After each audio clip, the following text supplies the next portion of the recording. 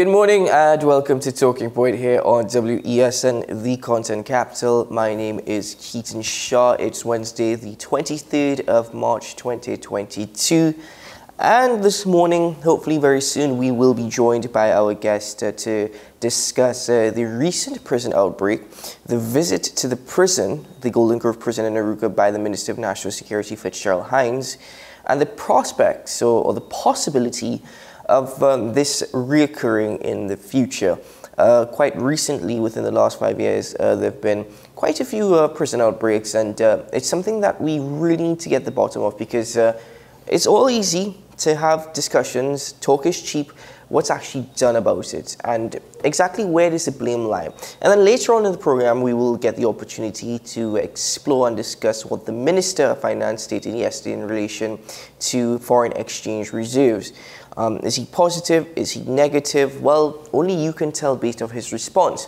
And then after that, if we have enough time, we need to speak about fraudulent land deals here in Trinidad and Tobago, as well as public sector corruption. That is the reason, at least part of the reason, for the former Minister of Agriculture, Clarence Ramrat, former government senator, for tendering his resignation. Alongside me this morning is my co-host, colleague, and good friend, Mr. Sean Michael Small. Good morning, Sean. Good morning, Keaton. And it's an interesting day because I guess you could say finally the news cycle has calmed down a little bit. We could breathe. We don't necessarily have any big controversies. We're just dealing with the lingering effects of all of the things that happened over the last week and a half. Except the Prime Minister last night did announce the intention of full reopening. That's on the horizon. It's on the table now. When exactly it will be done, I don't think he gave a time frame or committed to anything. He's looking as soon as possible. He said later this week he will be meeting with officials from the Ministry of Health in order to have discussions. He says he doesn't see any reason as to why we should remain closed. We need to reopen. You're right, and all signs point to things being well. The public health system, the parallel healthcare system. It's been so long since I've had to say that phrase. It's the numbers there have been dropping, and that was one of the main indicators where the government used to determine if they need to use more stringent measures or not, because if that collapse, that's usually the sign just before things getting seriously bad in a country. So we have more or less relatively good signs, and while there is increased COVID in other parts of the world, there's no practical reason to expect that to happen here. So not saying that it can't happen, but for the most part, it's reasonable to think that unless something changes, we should be okay. And unfortunately, as we've said as much as 6 months ago, or maybe more, you know, the need for the economy to be fully open so that certain businesses could get back on track and start earning revenue and catching up in some cases with their bills for the last 2 years. You know, it needs to happen sooner rather than later. I don't want to get too caught up in the conversation of COVID-19. I mean, we've really exhausted that topic, and not saying that we should never push the need for that particular conversation to continue. But there's so many other things to discuss, and you and I get caught up very easily. Very quickly, in your opinion, do you think we've been very fortunate? I mean, throughout the pandemic, we've had instances where there were threats, and great threats, that the parallel healthcare system was on the verge of collapse. And many individuals stated their opinion that the numbers were all falsely generated in order to scare the public. People have been saying, well, it's obvious that the government really is conflicting themselves. Many of times, I mean, up to yesterday, you and I were discussing probably some of the conflicts associated with government ministers and COVID-19. But for the most part, we've been rather fortunate when you look at Trinidad and Tobago's story compared to the Caribbean, as well as the rest of the world. Well, I think there are other islands who, at the end of the day, they came out of it about as fine as you could have hoped, because they're dependent on tourism. We interviewed at least one doctor, and there's also the fact that the healthcare system has so much employees that for you to commit fraud on that level, you know, more than one person is probably going to have to know. And we know that the initial reports from Couva, when that was the main and only facility, they were more or less being truthful with regards to that. And you could extrapolate a little bit. It's not as though we had some fantastically large infection number and the sort of alarm bells that they were ringing were unreasonable and sensationalized things, because the doctors who were reporting on the numbers, at times, they always try to manage our expectations of what was going on. Okay, this is relatively bad, this is relatively good, this is what we could do to hold on, etc., etc. They will give warnings, and if anything, I would say that most of the time, because they would warn when we had the risks of spikes, just before the spikes happened, and we didn't really have a change of behavior, and then the government would actually have to, you know, change the regulations and force our behavior patterns to change in order to make sure that the surges don't get out of hand. So, no, I think the reporting more or less was fine. Conspiracies like that generally don't work. It just, that's how we know of them. Well, certainly, I think just based off of the outlook globally as well as around the Caribbean, and you're right, pointing out that around the Caribbean there are other countries that certainly have done better than we are, but considering the size of our population, the number of COVID-19 cases and the spread, even in relation to the actions and behaviors of members of the public. Hong Kong within this year, which is not that long, has maybe doubled our death rate, or come close to that, because it's over 6,000. Yeah. So, you know, we're not bad, especially because goes back to what I said yesterday about governments and resources and the lack thereof. Well, I think, folks, that even though the Prime Minister has indicated his intention to reopen the economy, well, not just the economy, but Trinidad and Tobago to pre-pandemic conditions very soon as he meets with officials from the Ministry of Health. We do have to bear in mind as well that we are still in a pandemic. There are still public health regulations that are in place, and whether or not you like it, whether or not we agree with it, as well as perhaps the contradictory messages that we receive at times, they are there to maintain law and order. And we ask you to do the right thing. We encourage you to practice best health procedures, and of course, going forward, we just keep our fingers crossed and hope for the very best. But this morning we're waiting for our guests to join us, but we will start the conversation, and we cannot waste much more time on this. Let's start off by talking about the prison break. It's a topic of which we did touch on a bit on Monday and really explored at length yesterday. But the latest development is whilst 4 of the 5 have been they've been recaptured, 1 inmate remains at large. The manhunt continues for them. But the Minister of National Security, Fitzgerald Hinds, yesterday visited the dorm in which those 5 prisoners escaped. And he has indicated, well, he's promised to strengthen the security in that area, stating that plans are underway, which includes improving infrastructure. Now, this is all well and good. I'm actually very happy to see the Minister of National Security visiting the actual dorm as to where this took place. I don't know if it's the reporting, because it's not in quotation marks, but the minister said plans are underway to strengthen security in this area. Whether or not he was speaking specifically of that dorm or the infrastructure of a whole around the prisons in Trinidad and Tobago or just at Arouca, that is a bit of a concern that probably needs to straighten out. Again, that could just be the reporting on the part of the article. But more so, the minister has promised to strengthen security in this area, stating that how national security has been of utmost importance. Now, that may be the case, and I like the words I'm hearing from the Minister of National Security. My only concern is that too often do we hear these wonderful, wonderful promises, and not often do we actually see anything tangible taking place. Ironically, I had a question via social media from one of our viewers asking, why is it that we're so hard on the Minister of National Security, Fitzgerald Hinds? And I had to respond truthfully. Unfortunately, I don't have anything that I could say that he has done that has contributed to his portfolio. technically speaking, the only thing that he has reported that I could remember, maybe he was there when they opened a new station or whatever, and he told us about the new boats within the first week that he was given the portfolio. But within the first week, when you're saying that new boats are on their way, well, you don't negotiate, have it constructed, paid for, and shipped within your first week. That would have been done before. Facilities that you might have been a part of commemorating their opening, that would have been in construction before. And ironically, while I don't necessarily think this is a reason to say we need to bring back Commissioner Griffith, you heard more of the police back when he was the commissioner, of what was being done. Like, granted, there was a lot that was not done with regards to, okay, what about hard drugs, large drug shipments?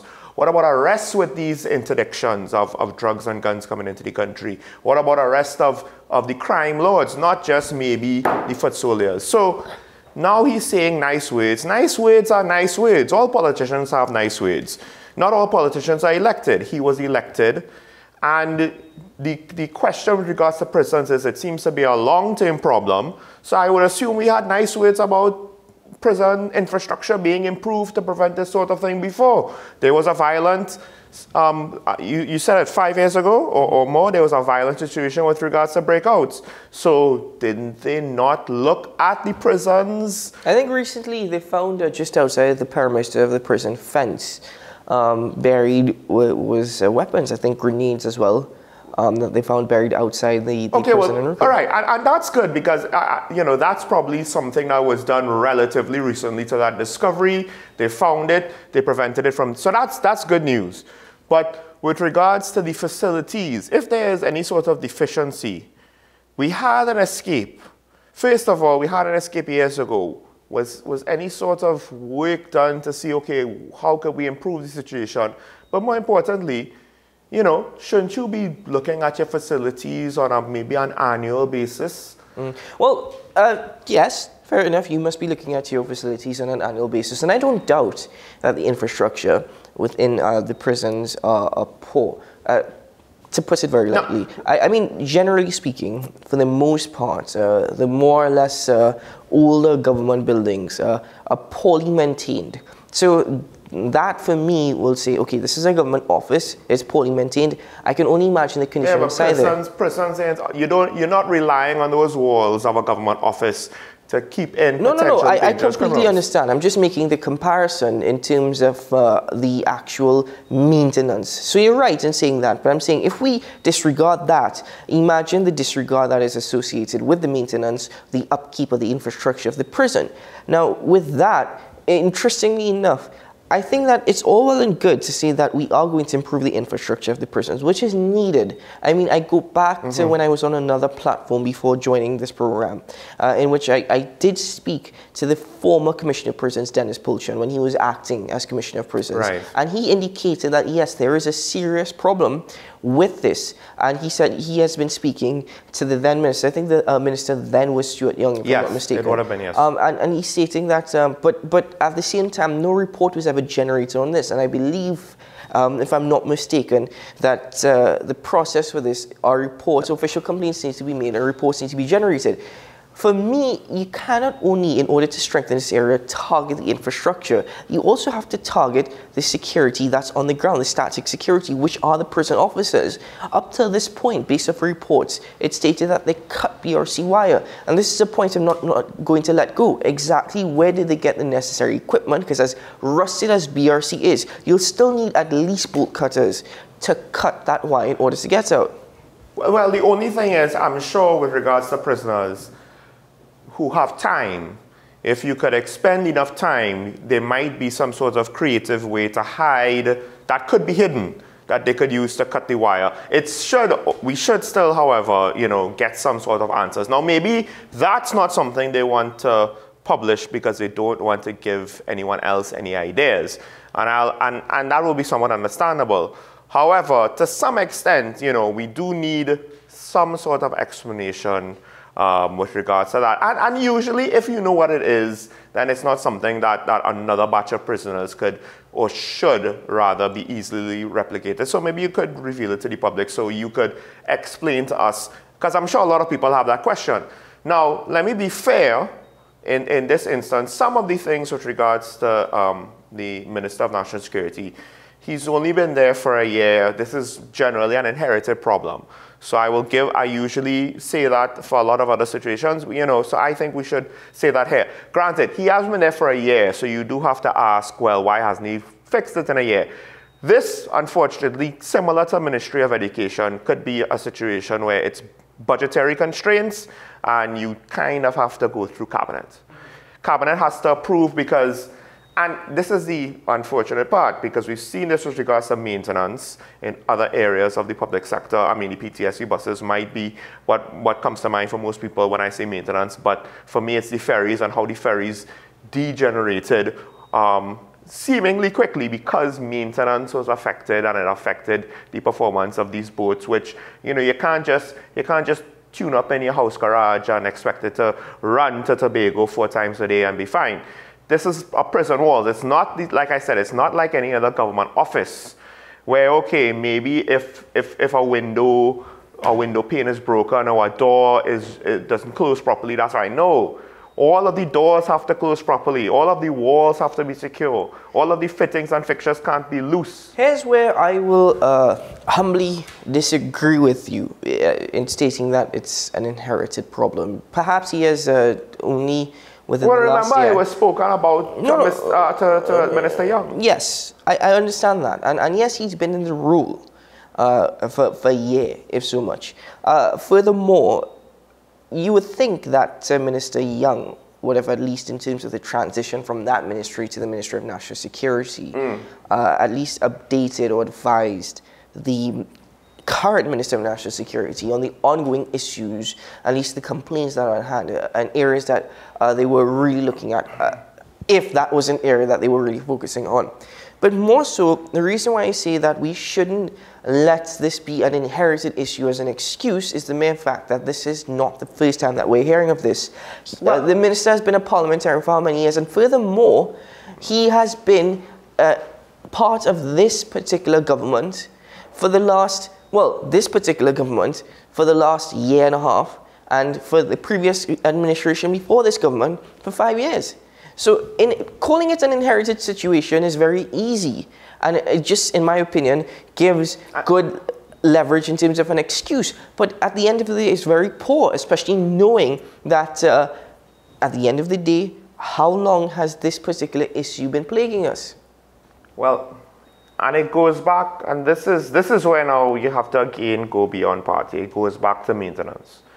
And that's why I said, I think it's a budgetary thing, ultimately speaking, because every ministry has things that they want to do, and not every ministry is going to get to do everything that they want to do, and I doubt any ministry is going to get to do everything that it wants to do. The problem is prioritizing, and also the fact that with regards to maintenance of things, as anyone who has had to deal with these sorts of things on a practical level would know, the more you put it off, the more the costs will accumulate. It will cost more and more to get it back to the proper state of being. Then on top of that, with facilities usually, particularly with our prisons, how old are these structures? What parts of them are outdated, need renovating, upgrading with regards to facing the new challenges, like the issue with cell phones and prisoners being able to not just contact the outside, but record video, get all sorts of contraband to have parties. But part of that, undoubtedly, the fact that you have wireless communication available to you was a problem. So that's just one area where we believe with the jamming towers, they upgraded it enough. Maybe, maybe not. But what else is there? Because, the facility in Port of Spain, how old is that? And really and truly, how serviceable is that now? If we have problems just maintaining these things, and it's getting more ancient by the day, it's one of the oldest buildings in Port of Spain. To be very honest with you, I'm not entirely sure I'm as to why it is that we still have a prison in the middle of the capital city. Yeah. And they have to deploy extra police on the perimeter. I'm not sure why that's the case. I am not in agreement with that. But I'll tell you what, Sean, let's take a break here. Let's pause here for now. This is a topic that we'll continue to explore. As I said, there's a lot to discuss over it. But the latest is that, as I said, the one escapee that the TTPS hasn't captured as yet. The manhunt continues. And the Minister of National Security, well, he visited the prison yesterday, of course, giving us good promises and of course, trying to pacify the situation or the concerns. We will take a break now, and when we return, well, this morning we'll explore the conversations associated with foreign exchange reserves. Of course, it's nothing new to the program, but the Minister of Finance yesterday spoke in Senate, of which he gave an update. Stay tuned to the Talking Points here on WESN, the Content Capital.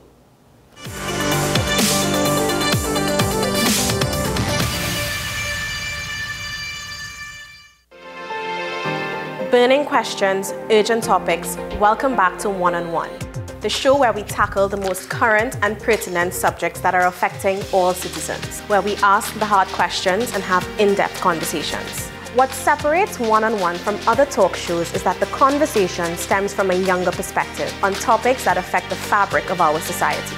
One on One, Wednesdays at 10 a.m. on WESN Content Capital. Let your voice be heard. Call Madam Fix It on WESN, the only place that effectively helps you with your woes. Having problems getting onto government agencies, water woes, NIS and pension problems, potholes, and much, much more. Call me, Madam Fix It, every Monday, Wednesday, and Friday, right here on WESN. Let me fix it for you.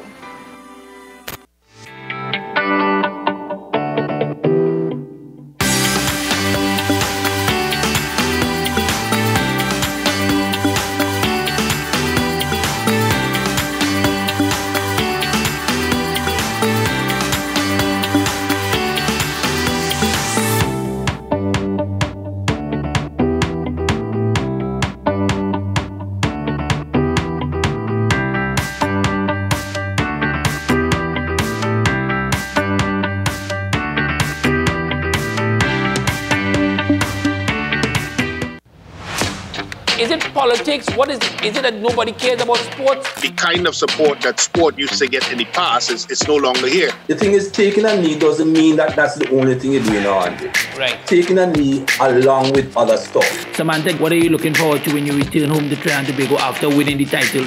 Thank you very much for speaking it into existence. Is it no pressure on Nicholas Ball? It makes me more motivated to work hard and to go out there and rep the red, white and black. Why are we sending a team to the Winter Olympics? There are a number of Trinbagonians who are in the diaspora and have grown up in winter sport. It's an opportunity that the Trinidad and Tobago Olympic Committee will not close the door on. I also believe in the players that we have. Once you can motivate the players, you can get the best out of them.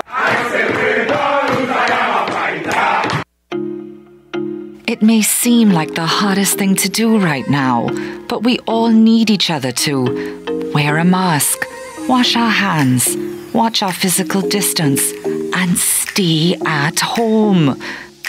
We need you safe. Together we can make the difference. Together we can curb the spread of COVID-19. So let's be responsible in our actions. The Trinidad and Tobago Red Cross Society. Mission-based, people-focused, community-driven.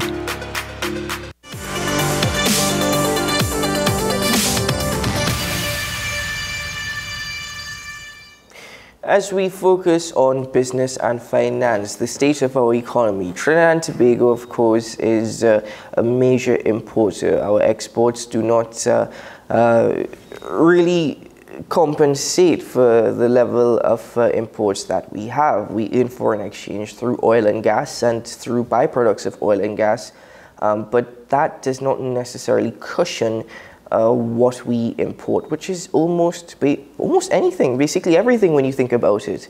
And that has always been the problem in terms of foreign exchange reserves, especially with the state of economy, the impact of COVID-19. But something that we need to bear in mind is that these conditions existed before the pandemic and were only exacerbated by the pandemic. The pandemic has become such a great excuse now that it kind of, again, gives a good reason for where we're at. Well, it's not focusing on the actions before the COVID-19 pandemic. The mere fact is that the issue of foreign exchange remains unsolved. We have not been able to resolve it at all. And it's going to be an issue for quite some time, seeing that we're still dependent on oil and gas. Sean, I don't see us really getting out of this hole anytime soon. Well, so the opposition brought it up. I believe both Senator Dion Ryan and Senator Mark had their issues with regards to foreign exchange yesterday in the Senate, and the Minister of Finance was answering questions. He decided to give something of a economic presentation, if you will, towards the middle of the session, I believe. And he seemed to be somewhat optimistic with regards to our forex situation on two fronts. One was the balance of trade situation. He believes there will be improvements there and pointed out what he would claim to be signs of things going up, some of which I might agree with, some of which I might disagree with, as well as the fact that he spoke on, obviously, the price of energy and the benefits that he believes that we will experience. Now, of course, it's not that simple, as you know. Now, before we do see the video of the Minister of Finance's commentary, yes, I know it's not as simple as that. But answer me this question. When has the minister not been optimistic? That's a very good question. When has he not been positive? When he said that he only had 3 days cover, was it 3 days? 3 days cover within central bank. And maybe then he kind of let's not do the sensational alarm dog whistle statements. No, I mean, if he was able... Let's be a bit more stable with what we say. I always go back to the fact that if he was able to do that, then he has the potential to solve a global financial crisis. Unfortunately, I think too many politicians in general, they like to speak with dramatic effects as opposed to with statistical accuracy. Let's put it that way. Yeah. Well, again, I ask, when has the minister not been optimistic? When has he not sounded positive? And you often wonder if that is just a shade over the realities of the situation. But let's now hear from the Minister of Finance. Yeah. That forex facility at the Exim Bank has supported companies with total export sales of $2.027 billion from January 21 to February 2022. Export sales from this same group of manufacturers increased by almost $400 million between 2020 and 2021. 17 sectors in the local industrial sector have accessed forex, including food and beverages, building and construction materials, packaging, and plastics. The TTMA has confirmed that this manufacturing forex facility provided through the Exim Bank has enabled its members to focus on export growth, improve supply chain management, repair supplier credit relationships, reduce manufacturing downtime due to problems with inventory stock levels, expand inventory options, provide support to maintain employment levels, ensure the stability of domestic supply of goods where you have import substitution, and to invest in new technologies and equipment. Small businesses have received $172 million. Medium businesses have received $135 million. And large businesses have received $293 million. But of the entities, 82% of the companies fall into the small and medium sector, micro, small, and medium sector. What we've done as well, we've continued to improve this facility to provide forex to manufacturers and to align our facility with the TTMA strategy, because the TTMA has a strategy to double manufacturing exports by the year 2025. That's their policy. The policy is now expansion of the export and manufacturing forex window to all types of businesses with an emphasis on micro, small, and medium enterprises, and also expansion of their forex facility to facilitate allocations to importers of essential items. And that is how the government can get involved. We also expect that there would be improvements in the availability of foreign exchange to the commercial banking sector from the energy sector. What we are seeing is that there is going to be significant improvement over the medium term. So we had budgeted on $65 and we're getting $115. We don't know how long that will last. But the fact of the matter is we do expect enhanced Forex inflows from the energy sector as a result of the increased prices. Gas prices are also quite promising. We now have moved away from the dependence on the US market for the sales of our gas, and a significant portion of our gas now goes to Europe and the Far East and South America, where the prices that are fetched for our gas is significantly more than the published price of Henry Hub. So that was the Minister of Finance, and it's interesting with what he had to say, because some of the claims that he made, well, I won't say claims, but he said that exports increased between 2020 and 2021. Well, what were the level of exports in 2020 for the increase? Is it that industries had to restart between that period, and that's why we had the increases that he mentioned? We're not entirely sure. He didn't give us the full context. Also, did we see any sort of significant growth when compared to our normal level of exports? As I said, is this us just returning to what it is we used to produce, which before COVID was not necessarily enough for us to hang our hat on and say, yes, this is going to balance off the international trade, the import-export balance of trade, so that we don't have an issue with Forex. We've had an issue with Forex for quite a couple of years before COVID. And with regards to energy, you pointed it off air while we were watching the video. It sort of contradicts what the Prime Minister was warning about, because he said, well, with higher energy prices comes the fuel subsidy problem and higher gas prices, which will affect our economy in multiple levels. So the thing is, though, he didn't say that this will be great for the economy and it'll be all pluses. He did say that it should help us with our Forex inflows. It should be something of a net positive. He didn't necessarily say how much of a net gain for Forex we will have, right? But technically speaking, there was more things he said. He said the Ministry of Trade will have a lot of projects coming forward to try to improve things, including the ease of doing business. But there weren't a lot of details with regards to that.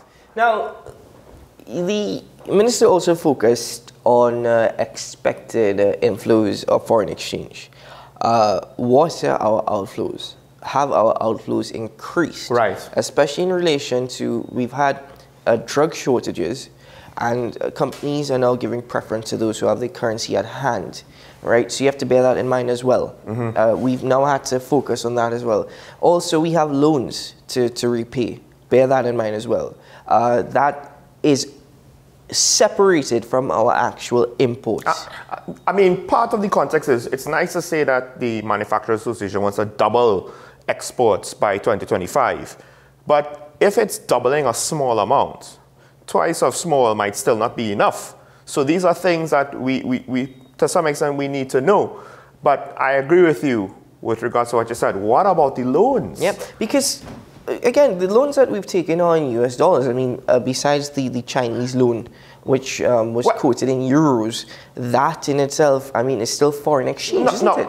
Now, to be fair, hopefully, if these initiatives help stabilize the situation, we won't necessarily dip into the loans, and we will have that currency potentially. But I don't know. Into the loans, it's repaying what we've already. Right, that's what I'm saying. So not all of the money has been used. The question is, was the Forex from the loans used and we just have the value in TT dollars sitting in our accounts, or has the Forex been kept in reserve? Because he did tout, we have this amount of reserve Forex cover. Part of it came from the IMF's special drawing rights. But you know, is the forex there? How much of the forex is there from the loans as well? Now, the minister also focused on the Exim Bank, which throughout the pandemic the government was actually pumping money into. Now, during the SDRs, of which he announced late last year, he indicated that we had over, I think, 8.5 months import cover, if I'm not mistaken. Right. But put that aside. The Exim Bank was being pumped with foreign exchange. He said so many companies accessed it, and he even said small, medium, and large businesses were able to access it. The thing is, what are those businesses? Who are those businesses? And the reason I'm asking is not to find out exactly who are the business owners. The reason I'm asking is because I think of certain things like, we have so many franchises, and I'm talking about excluding food. I'm talking, when I mean food, I'm talking about within the grocery. We have so many food franchises. We now have so many apparel and brand name franchises that so much so, one company in particular, which has just recently opened up 2 stores in Trinity Mall, they've indicated we were able to expand during the COVID-19 pandemic. Imports are supposed to be limited to what is necessary. Is apparel necessary? I don't know. Exports, it's more open because obviously that generally you would expect it to be a net inflow once you increase exports because you're selling to somebody else, right? But imports, it's supposed to be limited to what's necessary, but he did not break it down. One of the things he said was he broke it down, yes, small, medium, large businesses, micro businesses. The majority of the businesses were medium, small, and micro. But I think the money, the foreign exchange distribution, probably not a large majority, but just as much, if not more, money was given to the large businesses alone, which I think was either 1/3 or 1/5 of the businesses he was talking about, of the whole group. So they got over 200 million, I believe. Some of these large businesses, we have to bear in mind as well, these larger businesses will have accounts in US. We'll have, because if you have to have a franchise, you have to have an account in US. So we have to bear that in mind as well. But in terms of accessing the facilities by the Exim Bank, we have no information or details on that. Where is the bank getting its foreign exchange? Well, the government is pumping money into it. Right, but... Remember, I think during the COVID-19 pandemic, the government pumped initially 200 million and then an extra 500 million or something to that. Something to that effect. But if the government is using its supply into the Exim Bank, then how is the energy supply going to go to the commercial banks? Because as much as, okay, you could say there will be private businesses, I'm sure Shell and BP, they want to take their profits out in a foreign currency. They're not going to just keep their profits here. That's part of the controversy of the international companies in Venezuela when their money essentially was being held to ransom. You invest in order to make profits, but not just to sit on those profits. Well, that's also another issue that we could take from what the minister stated. Again, it sounds very optimistic and positive. I don't share in those, I don't share in that light. When you also look at the state of our economy, and it goes back to certain things such as crime, such as the ease of doing business, all of that.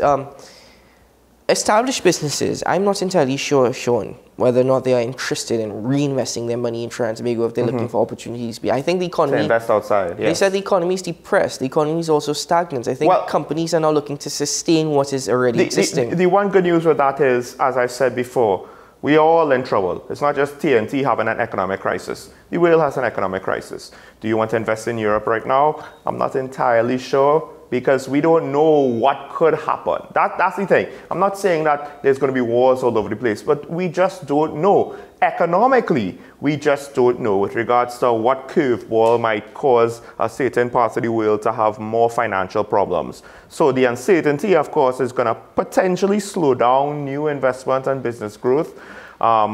Hopefully, though, it's a catch-22, right? Because a lot of these situations do create opportunities. Those who are aggressive enough that could identify them and roll the dice and nothing, another act of God does not come and sink their plans, because a lot of businesses, they position themselves to reopen last year multiple times, and multiple times they were stymied. But we just have to see how that goes. Just very quickly, as we wrap up on this topic, I want to use one example of BHP Billington, which was indicated by, I believe, about June this year. They are now looking to shift their resources out of Trinidad and Tobago and take their operations to Guyana. And yes, Guyana has an oil boom right now. Yes. Guyana is one of three economies in the world that I think actually grew over the COVID-19 pandemic. So, I mean, that's understood. But this is what I'm saying. In terms of opportunity, how is it now? One thing is to look at the existing conditions, but how is it now that we are going to convince foreign investors to come to Trinidad and Tobago? And I think that is something the Minister of Trade and Industry as well as the Minister of Finance have failed to actually address. How are we now looking to try and tell these investors Trinidad and Tobago is a land of opportunity, and there is still opportunity here in which you can invest? So here's the thing. I think, though, that the higher energy prices should be a net positive. But as the Prime Minister said, and we said even before he made those statements, it might not be the net positive that people would think. It's not going to be riches coming down the pipe, but we will have a little bit more flexibility and resources to play with than we would have had if the prices remained around the $60, $50 a barrel mark. So we have a potential opportunity, or at least we're better off to try to figure it out. But I think, yes, there are a lot of things that we have to see about. If we're going to have, because these are long-term problems, if we're going to have this problem with our society and the price of gasoline, but our public transportation system is in a mess, do we continue pumping money into a subsidy, or do we try to invest long-term? So we could try to do quick investments, and I guess the Manufacturing Association, they are looking, and you could argue we need that, they are looking to try to hit the ground running and move quickly. Meanwhile, maybe government needs to look at long-term things to kind of help the situation down the road be a lot more stable and manageable than what we have now, which is transfers and subsidies to ease whatever situation or difficulties we have, and that's not sustainable. I mean, with higher oil and gas prices comes inflation, but with our current state, do you think the possibility of government increasing taxes on foreign goods and imports? I mean, they already did it on luxury items a couple of years ago, but the possibility of increasing VAT on these items, it doesn't even necessarily have to be food. We're talking about imports such as apparel, imports such as cars. The irony is, inflation is going to cause the price to increase. So if it's regards to collecting more revenue, they would already collect more revenue. If it's a way to try to dissuade people from buying too many luxury goods, well, the increase in price from inflation would already do that. You're saying, yes, they will collect revenue, but you have to look at the correlation. Even though they'll be collecting more revenue, if there's inflation, they'll also have to be spending more. I mean, that is true, but the problem is, if you increase taxes again on top of multiple rounds of inflation and cost of shipping increases, you might actually reduce the revenue that you collect because less people will be buying those products to the point where, you know, the actual net gain, if revenue is your concern. If your concern is to manage Forex and to dissuade people from buying too much of certain unnecessary things, well, then that's different. If that's your primary concern, they might just increase taxes. Certainly. Well, folks, a lot to discuss in relation to that. As you can see, there's so many angles of which you can dive into and try and analyze and assess. Too much for just one episode of Talking Points. So you can be assured that the conversation will continue, especially when we welcome our commentator, the former Minister of Finance, Karen Yusishara, to the platform. Unfortunately, she cannot join us today because she had hopefully sometime this week. Yeah. But we could schedule her, and she had a prior engagement, and she does apologize. She always looks forward to coming on the program. And as Sean pointed out, hopefully at a later date, be it tomorrow, Friday, we will have her on the platform. But for now, what we're going to do, we're going to take a break. And when we return, well, let's explore state utilities this morning. I know initially I said we were going to discuss the situation in relation to fraud and land here in Trinidad and Tobago. I'm going to pause on that topic this morning because, as I said, I look forward to Karen joining us and we can discuss that more with her. But there's progress in terms of government trying to transform state utilities. There's TSTT and there's WASA to explore. So when we return, we'll just quickly look at that. Stay tuned to Talking Point here on WESN, the Content Capital.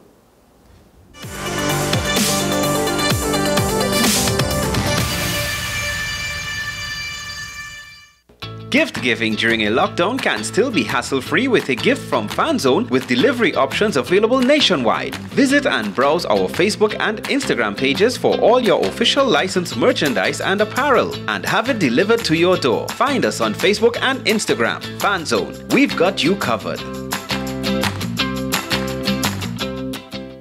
The best for your baby is at thebesttoys.com. From the best strollers, car seats, baby carriers, high chairs, booster seats, rockers, jumpers and bouncers, walkers, baby blankets, feeding accessories, bathtubs.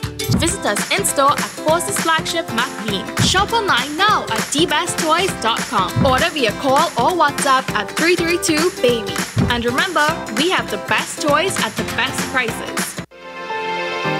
Burning questions, urgent topics. Welcome back to One on One, the show where we tackle the most current and pertinent subjects that are affecting all citizens, where we ask the hard questions and have in-depth conversations. What separates One on One from other talk shows is that the conversation stems from a younger perspective on topics that affect the fabric of our society. One on One, Wednesdays at 10 a.m. on WESN Content Capital. Join me, Sule A. Joseph, as I delve into the day-to-day psychological issues plaguing our society. We will discuss behaviors that encompass the biological influences, social pressures, and environmental factors that affect how you think, act, and feel. Sight, Thursdays at 11:30 a.m., only on WESN, Content Capital. Every word, every line, every paragraph depicts a real moment in someone's life. A father, a sister, a mother, a brother. We at Newsday are dedicated to you, the people, and through independent, unwavering journalism, strive to always bring your stories to life. Because your stories are more than just words. Newsday, independent and credible. It may seem like the hardest thing to do right now, but we all need each other to wear a mask, wash our hands, watch our physical distance, and stay at home. We need you safe. Together we can make the difference. Together we can curb the spread of COVID-19. So let's be responsible in our actions. The Trinidad and Tobago Red Cross Society. Mission-based, people-focused, community-driven.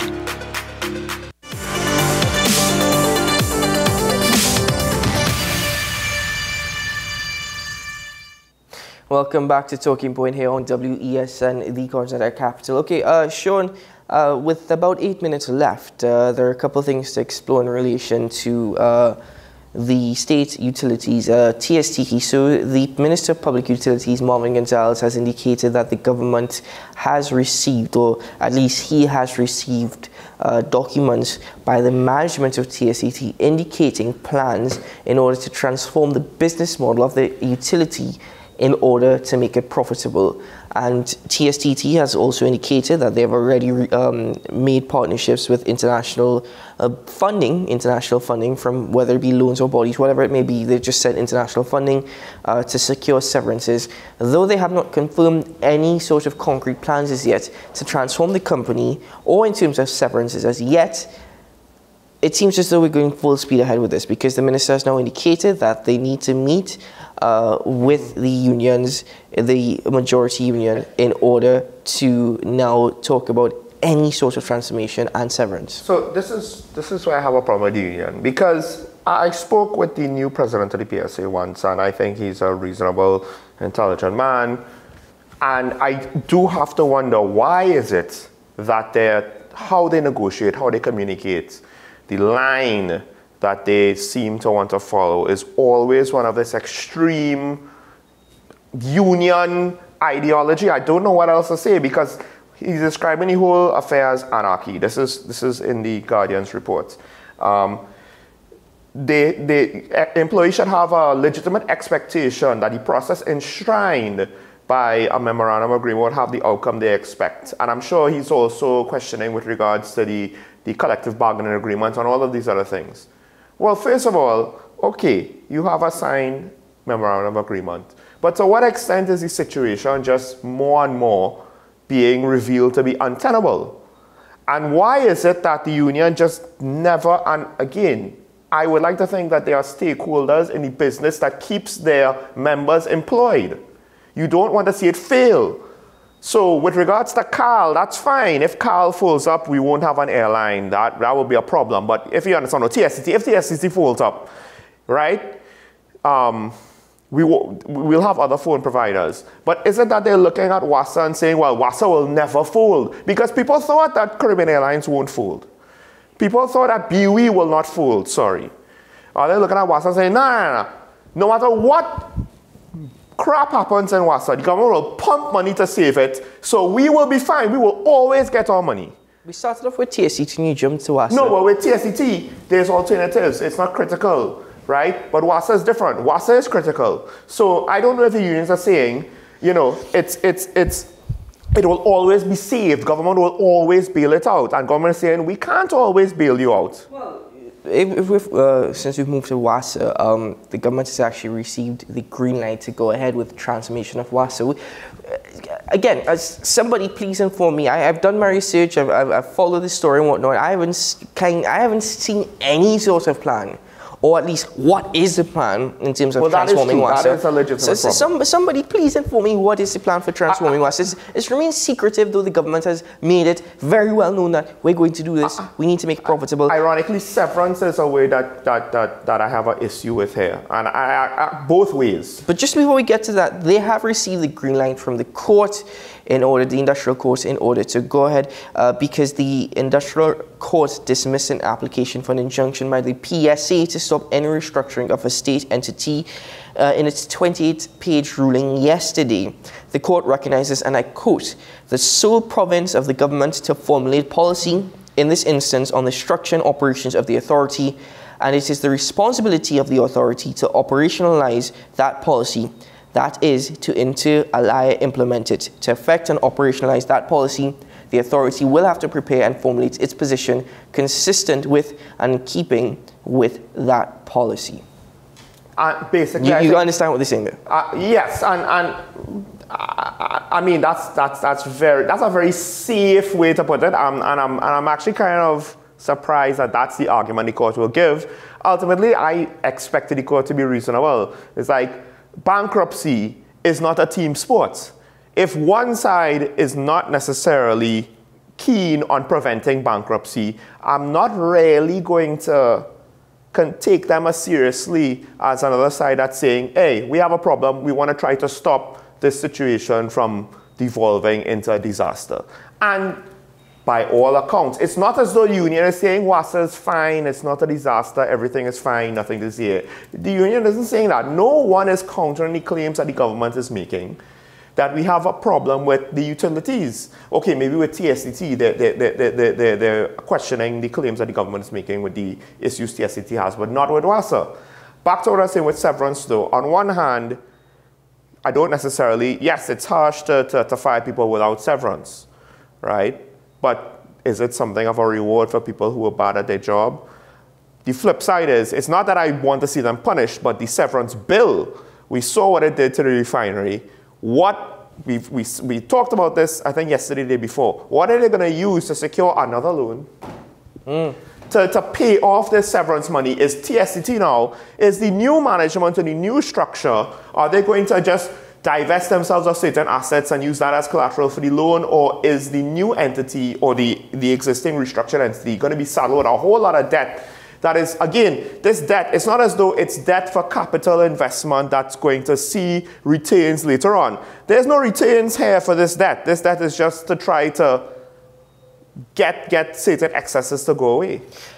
Well, just to add a bit of spice to this conversation, the government has begun or has signaled its intent to begin consultations with the unions over increasing the retirement age to 65. The unions have now argued that the transformation and restructuring of WASA is anarchy. Who knows what they're going to say in relation? Why say anarchy? Come on. You're acting as though you're surprised. I mean, I guess, to be fair, he's just following the example of the political leaders of the country for years, so. Anyway, folks, WESN now breaks for news on the hour. When we return, Talking Point will open up the phone lines this morning. Stay tuned to the program.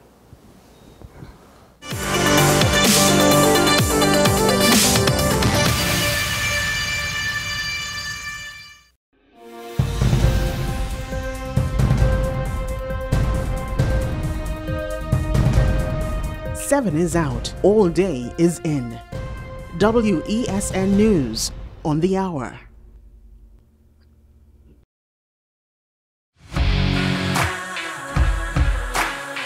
Every day, we communicate through stories.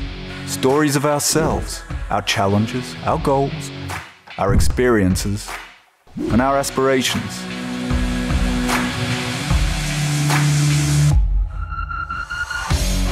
Storytelling is an art that we have mastered. WESN Film Studios comprises a collaborative team of experts with extensive industry experience locally, regionally, and internationally.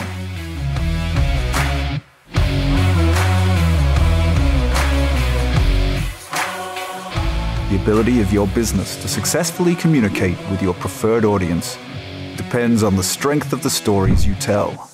Your vision should be communicated in a high-quality, professional, and creative way.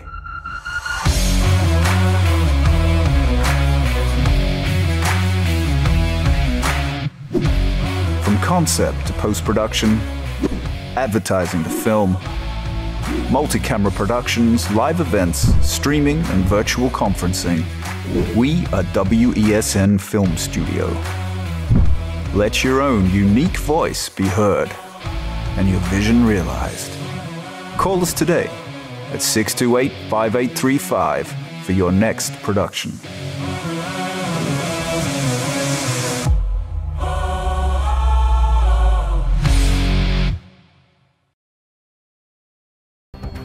The issue, the continued rise in the price of flour and its impact on the cost of living in Trinidad and Tobago. How should we go about it? I want to ask you, what has been revealed to you about the state of vulnerability in the country because of this exercise and because of what we're going through? Is the government losing the war on the vaccine front? The discussion should revolve around the common good for the greatest number of people in Trinidad and Tobago. How do we inculcate a sense of respect and regard for people who may not be of your own political ilk or persuasion? The communities are now being used by political opportunists. So when the tables are turned, it's the same way. Okay, this has been 10 Questions. I'm Andy Johnson, and we'll see you next time. Every word, every line, every paragraph depicts a real moment in someone's life. A father, a sister, a mother, a brother. We at Newsday are dedicated to you, the people, and through independent, unwavering journalism, strive to always bring your stories to life. Because your stories are more than just words. Newsday, independent and credible. Don't keep yourself handcuffed. We continue to receive calls from members of the viewing public whose cable provider is Flow and cannot receive WESN. We advise that you unfortunately reside on the original Flow platform. If you wish to receive WESN's high-quality programming, you must contact Flow to be upgraded to the new Flow Evo platform. Call Flow now and demand your upgrade. A reminder from WESN. We urge you to protect yourself and others from the spread of COVID-19. Stay safe by taking some simple precautions. Clean your hands often. Use soap and water or an alcohol-based hand rub. Maintain a safe distance from anyone who is coughing or sneezing. Wear a mask. Don't touch your eyes, nose or mouth. Cover your nose and mouth with your bent elbow or a tissue when you cough or sneeze. Stay at home. If you have a fever, cough and difficulty breathing, seek medical attention. Following the above can help us all to help each other.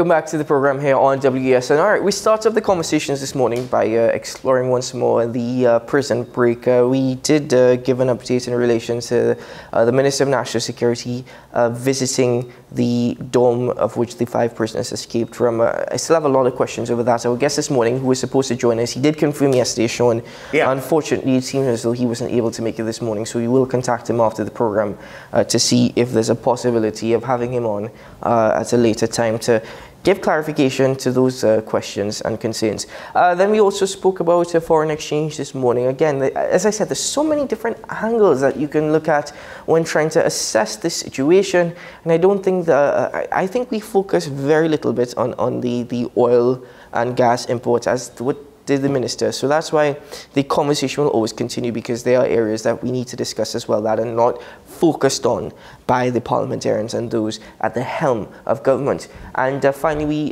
just very briefly spoke about the fact that the government has now received the green light by the Industrial Court to go ahead with its plans to transform WASA after an injunction or an application for an injunction by the PSA was halted. And also, there are plans to restructure TSTT as the management has now put forward the necessary changes to their business model in order to make the utility profitable. The minister stating that they now have to negotiate with the unions on severances. And last but not least, again, just informing you that the government has signaled its intent to begin consultations with the union in order to raise the retirement age to 65 years old. Anyway, folks, let's give you the opportunity now to call in and join us on the program 623-9376, 622-9338. Call in and join us on Talking Point this morning.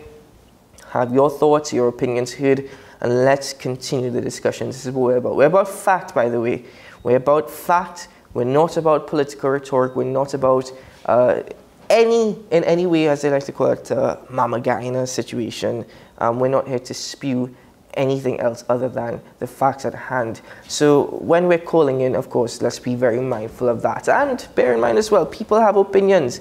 Everybody has their opinions. Let them express it fairly. I hope we are very careful when we're commenting on other callers. Try our very best not to be too insulting. Yeah, I'll just say this with regards to opinion. Just realize that if we ever give an opinion, we're very careful when we say what we say are facts and what we say is opinion. And if we ever get an opinion, that doesn't mean that we believe it to be 100% true and we're married to that opinion and we will fight to the death to ensure that that opinion is believed. The opinion could be wrong, and the events as they unfold could prove the opinion to be incorrect. There are times when our opinion is proven to be along the lines of the truth, not necessarily exactly in line. And there are times when our opinion is completely off base, in part because communication with regards to important issues are not necessarily forthcoming. With regards to the prisons, that was the whole point where we had our guest was supposed to give us at least some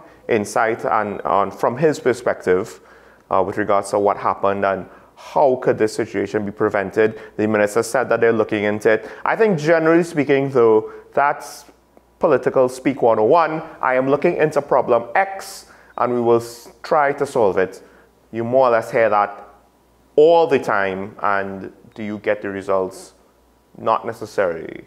And yeah, in that situation, is that a fact? Well, that's something that we have observed to be true more often than not, I would say.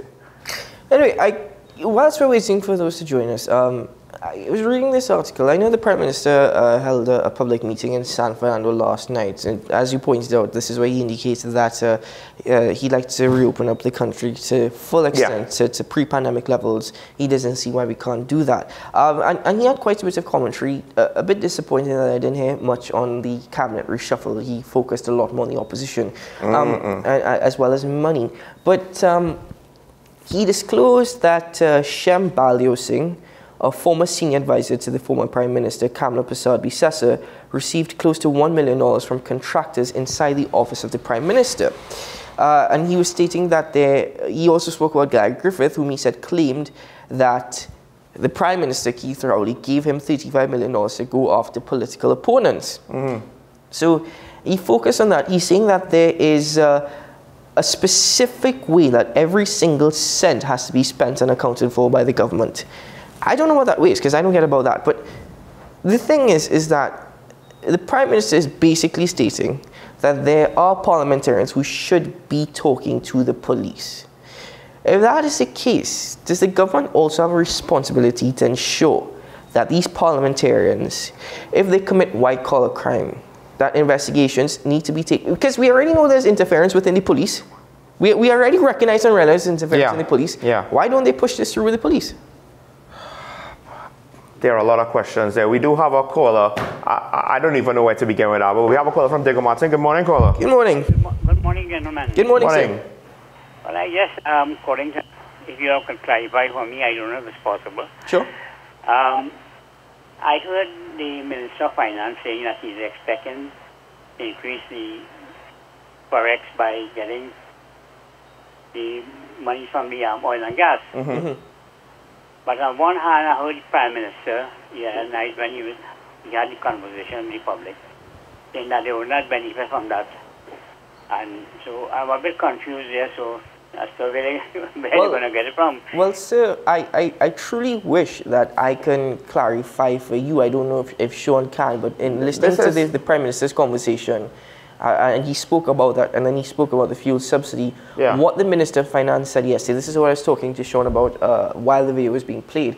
It seems as though it's a bit conflicting on the part of the Minister and the Prime Minister, and they need to clarify it for us. Because I really am trying to put it together, but I can't really see how it's working out. I think the expectation is for oil to be around $90 a barrel moving forward. Whenever it might come down, if it comes down. If it stays up, well then, but I don't think the forecasts want to say that it will stay up, because for most people it will be a benefit. For us, it comes to the caveat that the price of gasoline for our vehicles, diesel, etc., that is one of the main complications and problems, fuel costs for Caribbean Airlines, etc. But I also heard this morning on another station from one Mahalat Bukaran, which is a person I have great respect for. And boy, she laid out something there, and if that is the true story of this country, I'm very sorry for all the citizens of this country. Yes. So, yes. Very bad picture, and she's a person who does not tell you what you want to hear. She tells you what you should hear. Yeah. And talks her mind. And I listen to that daily, and so she put all her men in the shade. Yes. So, caller, the key, as I believe, the key difference to what the Minister of Finance was saying and what the Prime Minister is saying. The Minister of Finance is saying, well, I expect more forex to be available, and that would be a help. But the Prime Minister was warning, we're not going to just be rich. The government is not just going to have money to throw around like it used to. So I think that's the key distinction there with regards to their positions. Of course, with regards to communication, it would have been better if they did not speak in such a manner that it seemed as though they were conflicting each other. Well, thanks for the information, and that's my best. Well, that's what I believe it to be. Have a great day, caller. Thank you. Thank you, caller. Okay. As I said, I wish we could clarify it for you. We can't necessarily clarify it because it's a bit confusing in itself. It's a catch-22, right? So if you're too alarmist, then you could actually have a negative effect on your economy. That might not even be necessary if you're too alarmist and you don't have to be. The flip side, of course, is if you're too positive and you get caught being too positive, then people will look at that as a bad sign, and it could either impact you negatively with regards to your political perception from voters, or it could potentially impact the economy negatively because they want to know what is it trying to hide by just giving us generalized positive terms and not enough details. But as I said before, one of the problems with the Minister of Finance and his messaging is, generally speaking, everything is fine, this is great, this is improving, we've achieved this is going up. You know, if it's rock bottom, anything will be going up. Well, we do have a call on the line. I have to get back to my original question on the Prime Minister's speech last night, because it also ties into what the Acting Commissioner of Police is arguing now. So in a bit, we'll get into that. But we do have a call on the line from Shagonas. Good morning, caller. Morning, caller. Good morning, gentlemen. Good morning. I want to bring up a point I made some time ago when you all said that we never had good government. And what I said at that time was after the Second World War, we had pretty good government. But when Dr. Williams came in for his first 2 terms, and that is important, I didn't say the whole PNM or all when Dr. Williams was here, for the first two terms. That is 1956 to 1965. During that time, we got free education. You get water all over Trinidad outside the municipalities. You get electricity in all the villages. You got, I said, free education. And one of the greatest things he got back up a base from the Americans, which everybody tried to get. Right? I haven't seen what changed the scenario was two things as far as I'm concerned. What we get independence and the British oversight contrastically. Certain people took advantage of it, like Johnny O'Halloran and Francis Privat and these guys. And although Carl Hudson Phillips tried to stop it, he was lying and had to leave the party. Right? And one of the things that complicated it is that it appears that William suffered from that old problem that affects the most brilliant minds in the world, like Napoleon Bonaparte and Churchill and that. That's what they call delusions of grandeur. Right? Any questions? You are not the first individual who I've heard making the point that a lot changed once we gained independence and we lost British oversight. I even heard arguments stating that that was a mistake, that having British oversight would have been beneficial to us now. You're not the first person who's made that argument. Well, I've actually said something similar to this in a different way, because I looked at the states and I'm like, well, each city could have state authority to backstop them, to provide extra resources and extra oversight, but also law enforcement in particular for crime. And then, of course, you have the federal government with the FBI. So for crime especially, to have somebody else that will be on the outside that could come in a lot easier than now when we're independent and we have sovereignty and things become a lot trickier. But I don't know if the country would have tolerated being subservient to any other nation. I really don't. No. I am not saying you want British oversight. What you want is oversight. Right. Exactly. Yes, that's a key. That's a very important. Carl Hudson Phillips wanted to get proper oversight. People like Johnny O'Halloran and Francis Privat opposed that, and Williams, because of what I said, he probably had went with them and not Carl Hudson Phillips. So I'm not saying the British was who. Yes. All right. We have another caller, so we have to end there. Thank you. Thank you, Professor. Have a great day.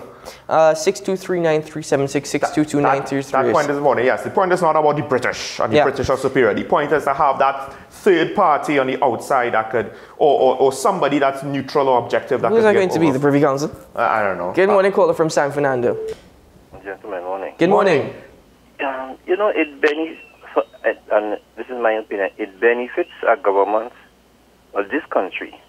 We, the government, the people in power or aspiring to power, prefer a police service that does not function properly. They have never tried to fix this issue. And let me give you an example. I don't know if you guys remember, you were younger. Between 2002 and 2010, the government at the time brought in an organization called SAUT, S-A-U-T-T. Yes. Special Anti-Crime Unit of Trinidad and Tobago, which was separate from the police service. And that generated so much backlash from the people in opposition at the time that when they got in power, they got rid of it. Even the police service had a problem with it. And there is no reason why we cannot have another security service in this country designed to fight crime. Because the police service have proven that in the most part they're not up to the task. They are trying, but they're not up to the task. Just like in other countries, like in the US, you have FBI, you have ATF, you have regular police, you have state police. I don't see a reason why we cannot do something else, have another agency, because it is really getting out of hand. And we have proven that the police service have too much corrupt elements to do the job. Well, caller, I just would disagree with the last thing you said. It is getting out of hand. I'd just like to rephrase that. It is out of hand. It has been. Thank you. Yeah. Thank you, caller from San Good for the one thing, though, I'm not sure if it has been completely proven with regards to the corruption level. I actually think that before corruption, there's an issue with regards to resources and will. All our thoughts on resources, call us in, because we were hearing the beep, so call us. There are 2 phone numbers. If you don't get through on one, call on the other. But the Acting Commissioner of Police, McDonald Jacob, has now stated that the TTPS is having a problem with resources, especially with fighting white-collar crime. He stated that yesterday, and this is over the land deeds and the issues with corruption within the public sector and whatnot. But he said we're going to work with the Minister of National Security on this matter. But he says we have a problem with resources. Last night, the Prime Minister stated the Minister of Finance approved US $18 million in 2021 for the pursuit of white-collar crime. Where has that US $18 million gone to? What have we done with that US $18 million? Is that going to the TTPS? Where is that money being spent? He said for the pursuit of white-collar crime. I don't think that's being pumped into the judiciary. I think that's not what the Minister of Finance would have approved it for. We do have a call from Diego Martin. Good morning. Good morning. Oh, hi guys. Good morning. Thank you. Morning. Can I switch a little bit to the war, please? Sure. Go ahead. Yeah, because we're seeing Putin has finally agreed to 8 humanitarian corridors, even though because of their liars, they've just intercepted, I think, 11 buses or so on another one, which was going to collect people. And Mariupol is now being besieged from the sea, which just adds another layer.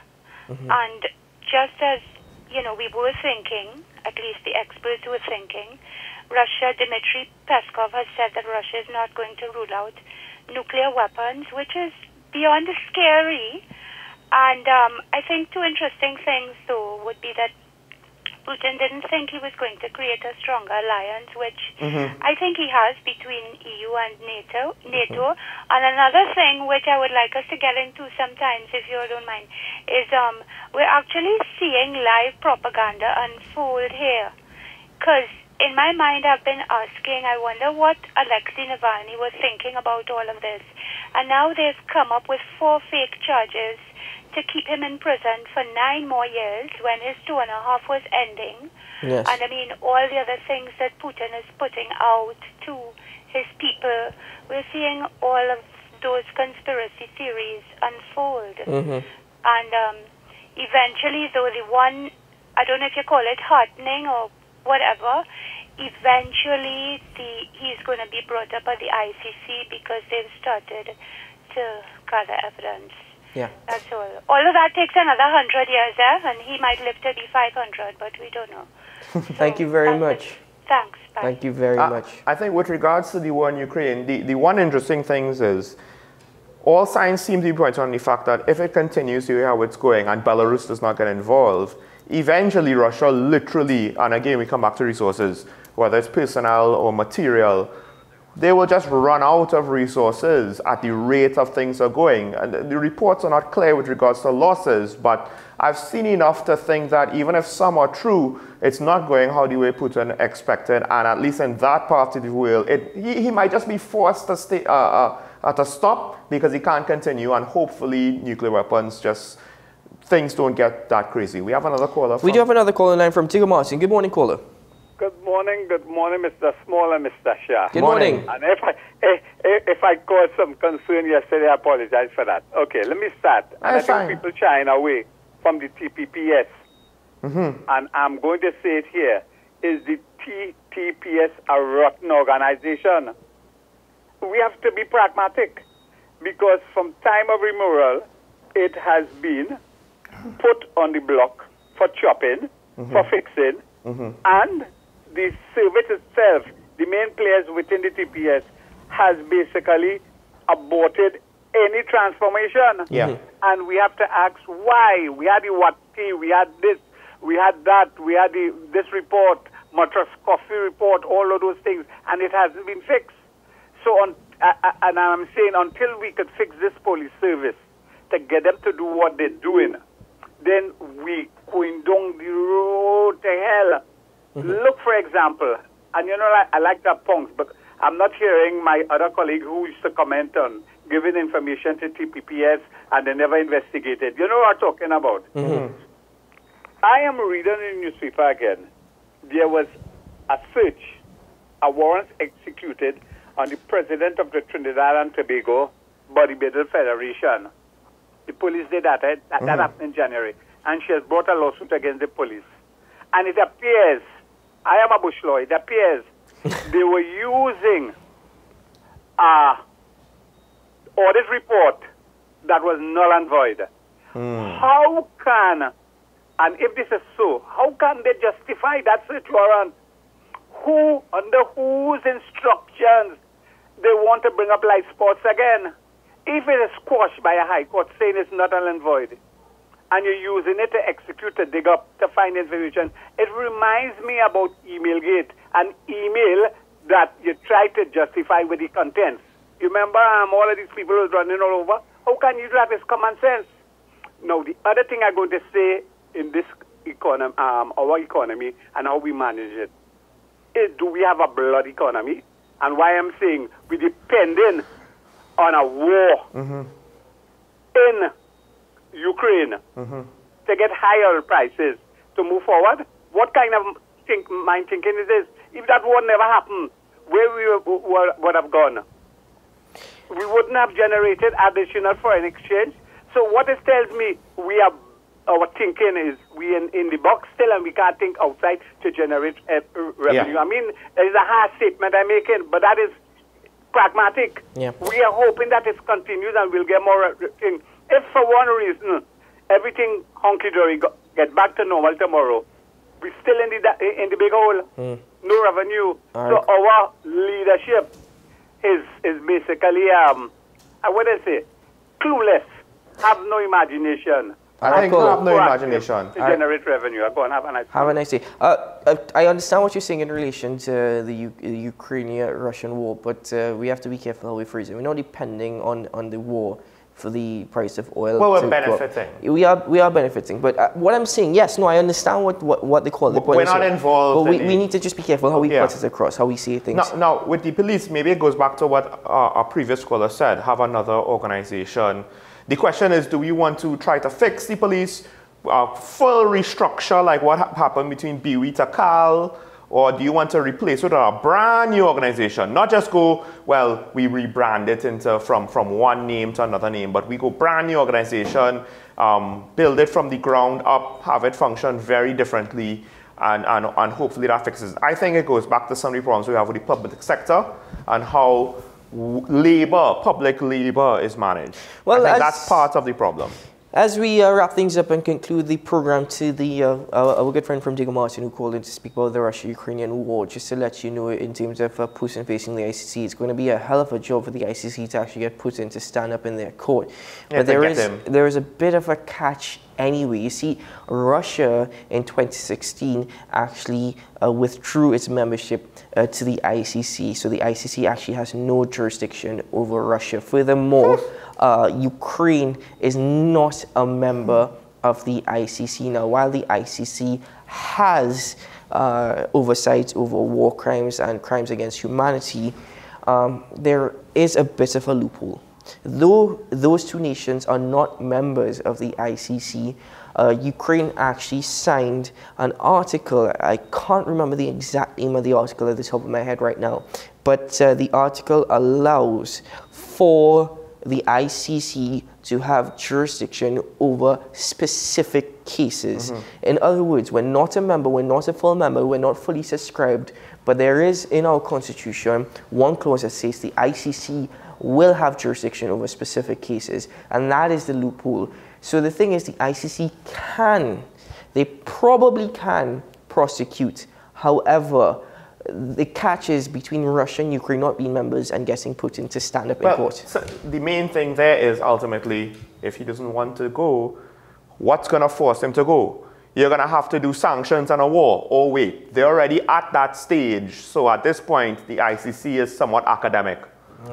Well, folks, that's all the time we have for this morning's edition of Talking Point. Thank you very much to everyone who called in and contributed to the program. Again, if you joined us late in the program, Karen was not able to join us this morning. She had a prior engagement, and hopefully later on this week she will join us. But as the conversation always goes, I'm Keith Shaw wishing you all the very best. Remember, we're still in a pandemic, though we're more or less operating at pre-pandemic levels. Fingers crossed that things continue to work out as they are, even improve and get better. Sean Michael Small, always great having you here, and as we continue the conversations. Just want to say, people, do your own work yourselves, get your own opinion, inform yourself wisely.